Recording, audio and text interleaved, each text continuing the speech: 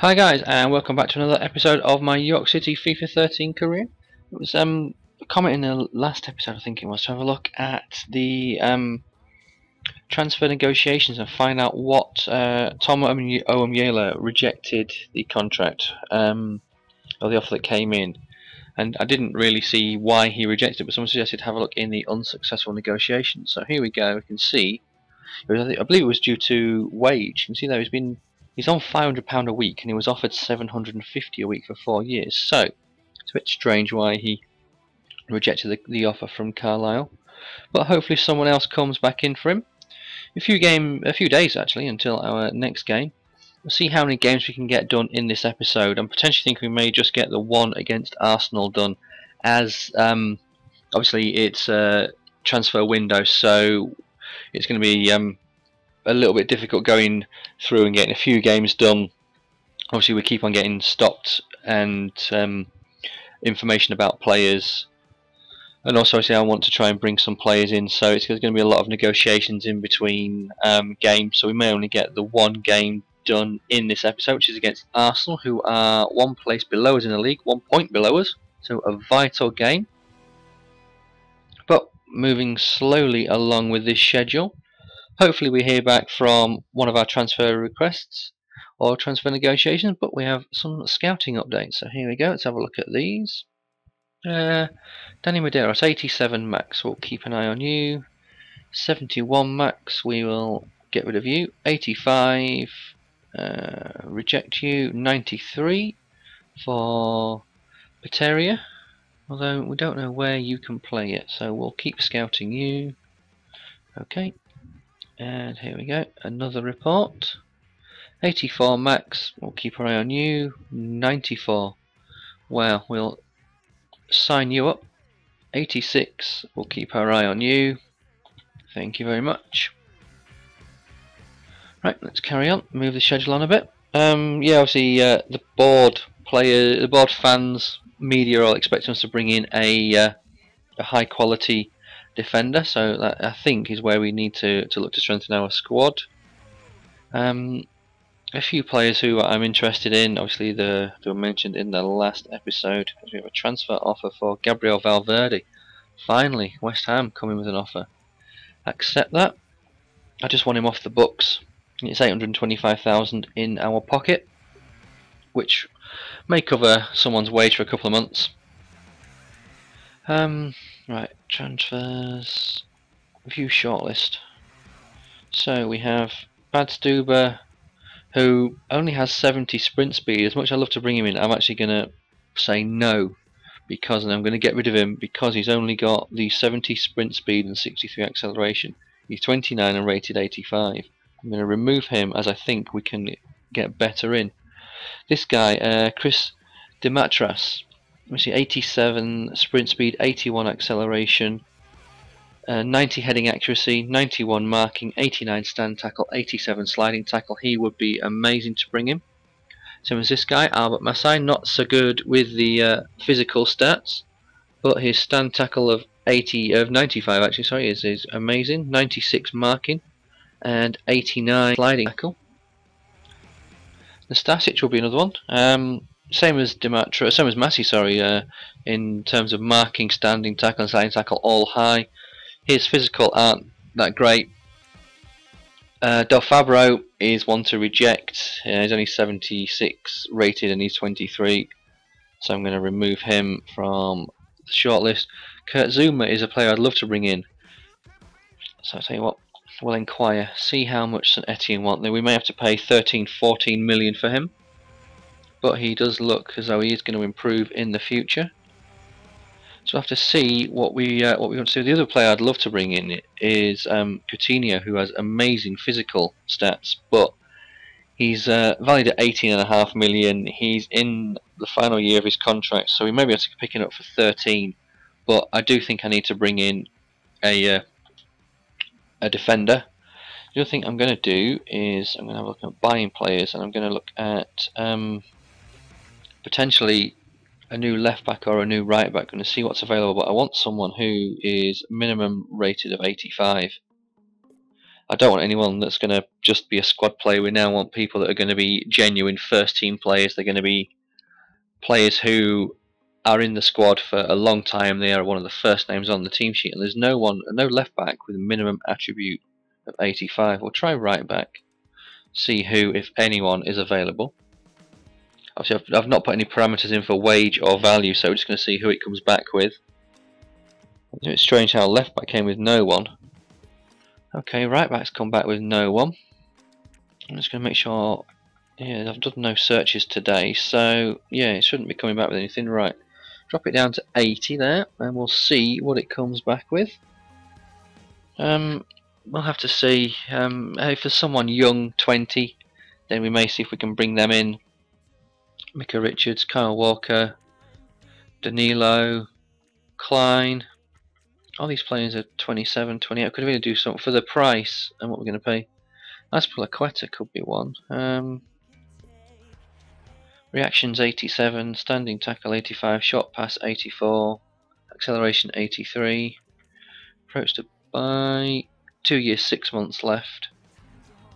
But I've already got these sort of players in, so if I want some, I'm going to have to get someone young. Maybe it's this Barbosa. Other than that, yeah, we're going to have to start looking.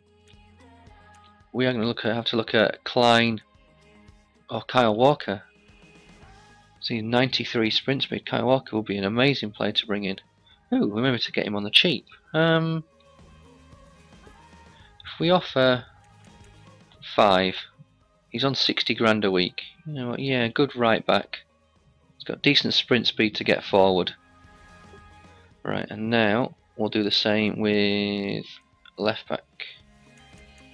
And sprint speed, we want that to be 85 minimum, I'd say. And we'll see who, if anyone, is available. Hopefully there's a couple. I know Ibrahim Mbaye is potentially one. He is on my short list. I think he is in the last year of his contract, but I'm not too sure what his sprint speed is.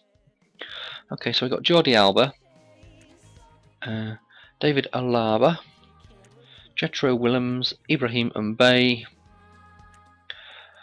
Okay, we'll have a look down these and see who, if anyone's contract is running out in the next few months. Jordi Alba, no. David Alaba, yes. So maybe to pick him up on the cheap, right? We'll go 3.5 million. See what Bayern say to that. Jetro Willems, recently arrived from Fulham for so we're not going to get him. Ibrahim Mbaye, I'm sure he is almost out of contract. Yeah, we may be able to bring him in. I may look to do a swap deal. It's a left back, because I'm sure D'Souza Silva isn't that good going forward. The other one's potentially Jack Robinson from Liverpool. He's rated 80. Approach to buy. He's still got a fairly long time on his contract, but wow, 92 sprint speed, 97 balance. I'll inquire about Jack Robinson. He could be an interesting one to bring in. Right. Let's ironically have a look, see if there's any central defenders who have good sprint speed. These may be few and far between. We have to pay a bit extra. In fact, we do have Medeiros and Lazarevic and Perez Alonso at the back, so we aren't that bad. Oh, it's this guy again, Dimitrius. Approach to buy. They're going to want a lot, so I wonder if we can offer them here. I'll tell you what, no, we'll just offer the 14. They'll probably come back and say no, and then we can potentially lower it and offer them a player. But at least we've made some offers, so we're just going to see if any come back. Maybe the wingers is the ideal thing to do. Jack Robinson, 3.5 or 3.9. Sorry, Kurt Zouma. Consider a bid 4.8 for Kurt Zouma. Holy shit. 14th place, Cardiff City. Yep, we'll offer you 4.8. You probably come back and say no. 4.8 for Kurt Zouma and 3.9 for Jack Robinson. And we've been given 625,000 for the sale of Valverde. Right, so go remember. In fact, I'm going to write that down. 3.9 JR, so I know who it is. Okay, right, let's check this team out. And while I'm in there, I'm going to check what Perez Alonso's sprint speed is. Sorry, not Perez Alonso, D'Souza. Yeah, D'Souza sprint speed 93. Decilio sprint speed 90, acceleration 82. Fabino has acceleration of 78, sprint speed of 91, so they aren't that bad. Form is looking pretty good for everyone. Muriel and Welbeck will keep them. Yeah, Perez Alonso will bring Thiago Medeiros in, who isn't. Actually, let's go back and have a look. Sprint speed 66 for Maya and Medeiros. Alonso sprint speed 84, strength 90. Sod it, I'm sticking with Perez Alonso in there. Lazarevic, sprint speed 81, strength 98. Look at that, that is amazing. Right. So I'm wondering actually, why are people saying I need to bring in someone in defence? Because our defence is pretty good. But we'll get this game against Arsenal done. Hopefully it can be a victory. No kick clashes there, we're okay. Okay, so who do Arsenal have? They have Sigurdsson, Tadic, Santi, Wiltshire, Ramsey, Gibbs, Gazelny, Vermaelen, Chesney, Javinho, Podolski, Fabianski, Frimpong. Wow, they beat Reading 6-0 in their last game, but they've lost 2 to Man City and Wigan. Benicophobe out injured. Right, let's have one go at this to get through it. Fantastic. So guys, the old Premier League and managerial merry-go-round has taken another twist today with Roberto Martinez resigning as Wigan manager, and has reportedly been allowed to speak to Everton. That's I think it's a good move by Everton, considering some of the names that were getting thrown around. Was it David Weir, Alan Stubbs were a couple of names who were mentioned. I just feel they've not proved themselves really. Whereas Di Matteo would have been another one. Obviously, the Mark Hughes saga and Mark Hughes situation at Stoke is an interesting one. I'm not too sure. You think that that managerial signing for Stoke would be a good move. He would fit the bill for Stoke. The team wouldn't require too much rebuilding, I don't think. He'd use the current squad that's available at Stoke. He'd may bring in 1 or 2 players, but if Stoke went with another manager, say a Gus Poyet, a Roberto Martinez, a Di Matteo, maybe stop saying I keep on doing it. Maybe Stoke, if they went with someone like Di Matteo, Martinez, who was the other guy I mentioned? Gus Poyet, then there'd have to be potentially a huge squad overhaul and a lot of money invested, as those type of players, so the type of squad that Stoke have don't play in the style of play that Di Matteo, Martinez and Poyet. That should have been a goal. Yeah, those managers won't fit the players that Stoke have, so it'd have to be a complete overhaul to get the passing type of players in that Stoke would want for those managers. Whereas Hughes, you think, could make something out of the team with those players. He's used that sort of style that Stoke have, maybe not as much brute force as potentially Stoke do use at this moment in time. So yeah, I can definitely see Stoke and Hughes being a good fit. The other one, obviously, Martinez to Everton is more intriguing, as you wonder whether Everton fans would want someone not necessarily more successful but more proven in the Premier League, someone with a bit more, or not necessarily in the Premier League but with a bit more experience. Is that offside? Is that a penalty? That's offside. Yeah, someone with a bit more experience not necessarily in the Premier League, maybe a European manager, but someone who has the I don't want to say someone that's managed at a higher level with a big club. And that's no disrespect to Roberto Martinez, but you look at Wigan and they've struggled, and you don't know if that's down to the money they've had available or lack of funds they've had available, if it's down to the coaching style. What you don't know what it's down to, but if I was an Everton fan, I'd be slightly concerned with who is taking over from their club and where he's to the teams he's managed in the Premier League and where they've been. The fact that they got relegated this season and they've always been nervous. They've always required a magic trick for the last 5-10 games to get out of trouble, and they've never been in a position where they can have safety sort of guaranteed and be looking at a top 10 finish in the Premier League. They've never had that sort of real stability of Wigan, and you wonder whether Martinez, what he's going to do at Everton. You want him, granted, he may be an absolute success, and I think he's not going to do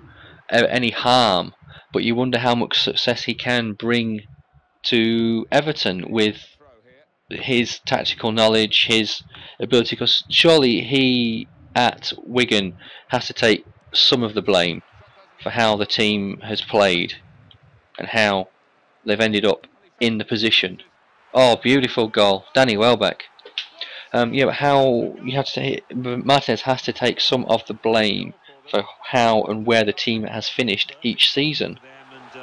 Each season they've been in the Premier League, they've, like I said, they've struggled, and he's had money available. Granted, it may not be as much as he has at Everton, and he's not had the players, but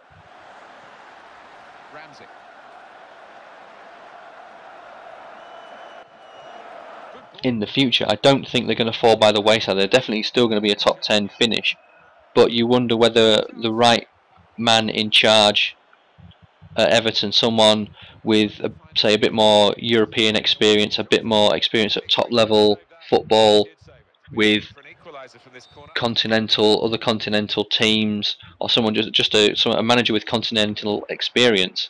I hate to say it, but someone like who am I thinking of? Steve McLaren.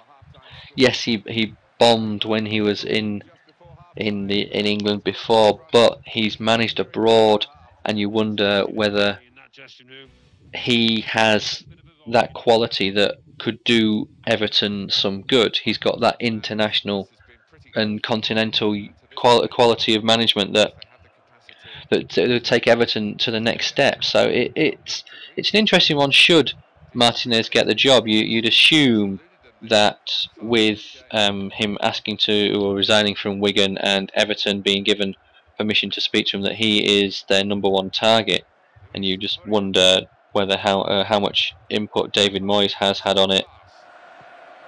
It's whether he has. I know he did say he would offer, should the board want any input, then he would give input in terms of who they should appoint as the new manager.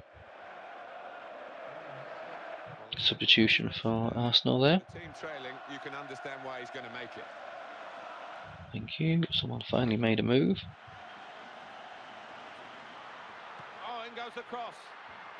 The defending here was top class. Oh dear. Right. At least we're winning this game, so we can't afford to give a silly goal away. We need to be on top of our game defensive wise. So I may bring Luis Gadan on for his defensive qualities. Poor clearance. I should have booted that clear. But yeah, it's going to be interesting. I'll give Martinez a season and see how he gets on. If Everton struggle to finish in the top 10, depending on what happens squad-wise, because obviously a lot of what goes on could depend on what squad they have available. if players like, I'll make a substitution or two. Talking about transfers for Everton. If players like Fellaini, obviously, is one that's been touted up as potentially leaving to go to Man United. If they lose some other stars, potentially Kevin Morales has been good for them. There's also who else? Leighton Baines was potentially one that could leave. Phil Jagielka has been a rock at the back for them. It depends how much of this current squad Martinez, if he gets a job, or whichever the new manager is, actually does get to use and to work with. It's going to definitely be interesting to see how the new manager uses the current squad and whatever funds he has available, and seeing how he progresses the team and where they finish next season. You hope the players would play for the new managers as they played for Moyes. They shouldn't have any reason not to. Go on, fella, you through. Oh. Quick counter-attack was on, but in the end, it came to nothing. Keep the pressure on. So yeah, it's going to be an interesting one. There's still a few other jobs that to be decided, but I am intrigued as to how Everton get on next season. Obviously now this brings around the Wigan vacancy, and you wonder who would go there. Whether there would be who would it be? Potentially Gus Poyet. Obviously, is currently on gardening leave with.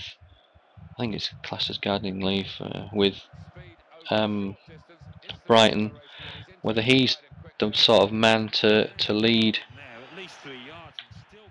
to lead Wigan, given a bit more money,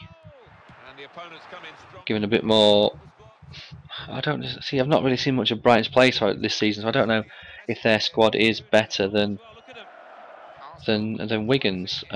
You wonder, obviously, with Wigan going down, how many of their stars are going to be kept.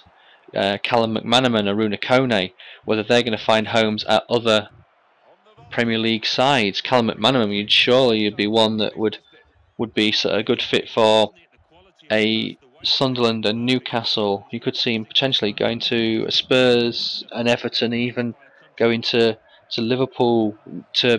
With that you could definitely see him at a top 10 Premier League side. Maybe not a top 4, but definitely a top 10 Premier League side. Then again, he could also someone like Swansea or Norwich, that sort of team. You could see him there. Maybe one of the new promoted sides look to try and pick him up. So there's a few interesting things. Obviously, whoever takes the Wigan job may and will have a lot on their hands, and got to think about what they want to do in terms of European football. Do they want to try and just not do anything with it, or do they want to try and bring in? Are they going to be told we want to have a good cup run, and we want to see if we can go far in the cup, and then especially the Euro League, and see if they can bring in some money into the team and into the club. But there's still a long way to go. Obviously, the last football season has just ended as our game ends 1-0 against Arsenal. Great result, clean sheet, more importantly. So yeah, our game's ended and the season's only just ended. So there's still a lot to be decided, especially in terms of transfers, players coming in to clubs, players leaving clubs, and managers coming in. It's going to be a fun summer, and there's a couple of tournaments coming up. I think there's a Confederations Cup, there's the Under-21 Euro Championships as well. Here we go. Other clubs showing an interest in Kyle Walker. Spurs transfer offer unacceptable, 9 million for Kyle Walker. He's valued at 8 in the final year of his contract.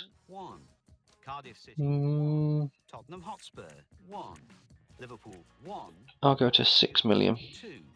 Newcastle United 3, Southampton 1. Bayern, Daniel Alaba, he's too valuable. Eintracht Frankfurt, too valuable.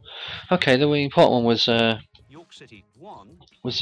Zouma, wasn't it? That St Etienne came back and said we could have him for a little bit. Okay, selective now said transfer offer unacceptable. As Paul Jose Lemaire returns from injury. 8.5 million on Kurt Zuma. I'll go to 6.8. As you said, I could have him on the cheap, which is one of the things I hate about this game. When you get an offer, where you put an inquiry and you get a sum back and then nothing happens. Transfer offers for Patrick Hoffler, Fraser Forster. I don't want to get these two mixed up. Arsenal want Patrick Hoffler on a season-long loan. Alright then, yeah. Seems strange, but if he's going to get some Premier League football with Arsenal, that's great news. Sevilla want Fraser Forster. Reject that because I haven't got another keeper for now. And guys, I'll call it a day there. Didn't realise it's gone on to 25 minutes. Player loaned. Here we go. Patrick Hoffler wages been covered 2,800. So yeah, I'll call it a day there. Interesting to see we could go for Jack Robinson. Still waiting to hear back from Inter regarding Ibrahim Mbaye, and we'll see what happens with St Etienne over Kurt Zuma. Thanks for watching, guys. Hope you enjoyed this episode. If you could give it a like, that'd be great. It lets me know that I'm doing a good job and you guys are liking it. And thanks for watching. Cheers.